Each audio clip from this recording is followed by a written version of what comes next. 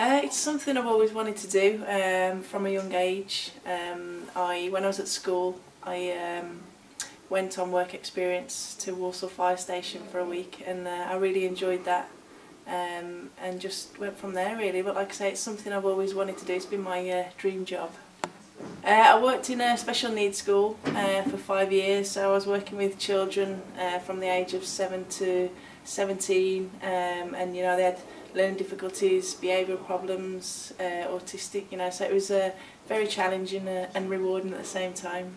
The recruitment, to be honest, I applied for the fire service about 4 or 5 years ago, and I didn't even get past the first stage.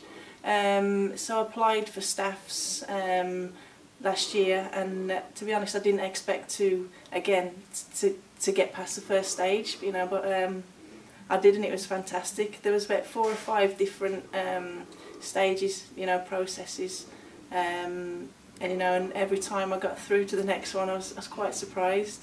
But it was quite a straightforward process. Some of the processes were more challenging than others, but yeah, I completed it and was successful. Training was it was tough physically and mentally. It was draining at times the first few weeks. You know, I was finding my feet, but it was enjoyable, but tough at the same time. And you know, my colleagues, the other 15, 16 recruits were absolutely brilliant, and the training there was excellent as well. I'd say, you know, if it's something that you've always wanted to do, if it's your dream job, then you can make that a reality, and apply when they recruit in the next few months.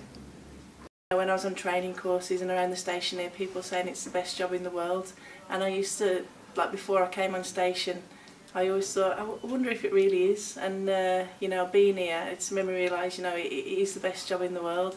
You know, I love the physical side of things, and also working, you know, with the community.